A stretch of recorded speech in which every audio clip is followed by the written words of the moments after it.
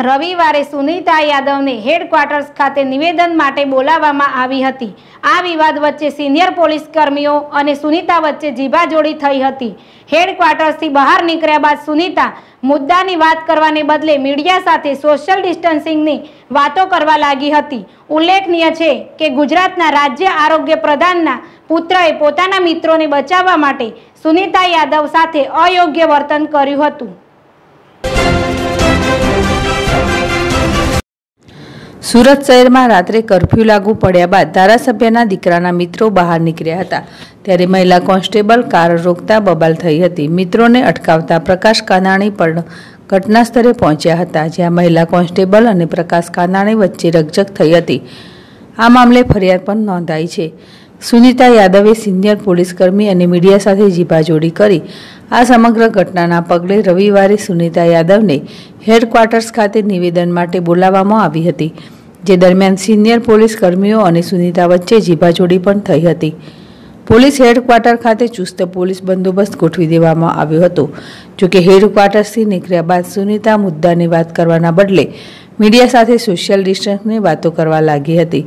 हेडक्वार्टर्समांथी निवेदन आप्या बाद पत्रकारो सुनीता यादवनुं निवेदन लेवा माटे पहोंच्या हता।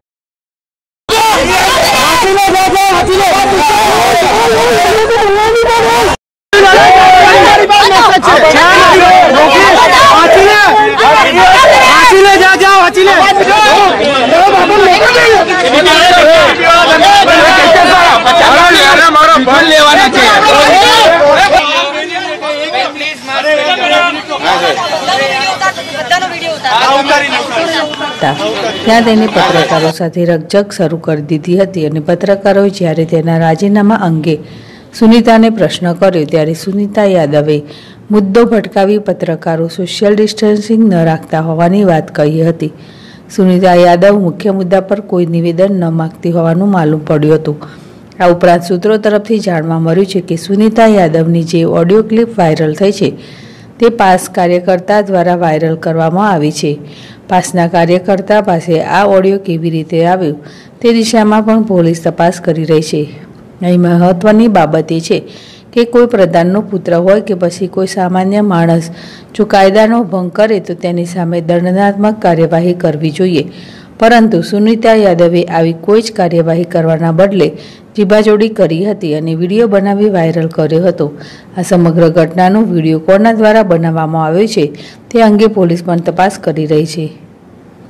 હર્ષલ ખંડડિયા, ZSTV, જામનગર। તમે પ્રેસ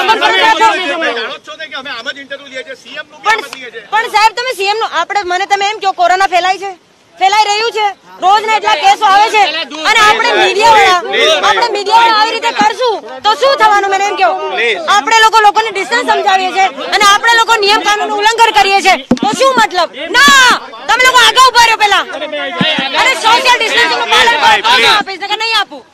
મહેરબાની કરીને સોશિયલ ડિસ્ટન્સ આપો, આગળ ઉભા રહ્યો, માસ્ક પહેરો તો જ હું આપીશ, નકર હું નહીં આપું ભાઈ। नहीं बेन एक ग्रिल છે એક મિનિટ આવી ગાડી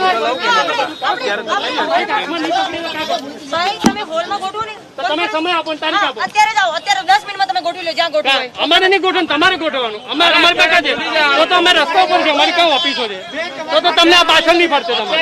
ભાઈ તમે મને એમ કહો, આ જે થાય છે બરાબર છે, મારી લડાઈ શેના માટે છે? માસ્ક નથી પહેરતા અને સોશિયલ ડિસ્ટન્સ નથી એના માટે લડાઈ છે અને હું જે લડાઈ કરાવું તો પછી મારે હું જે કરાવું તેનો શું મતલબ છે? હું તમને બધાને હાથ જોડીને રિક્વેસ્ટ કરું છું, તમે બધા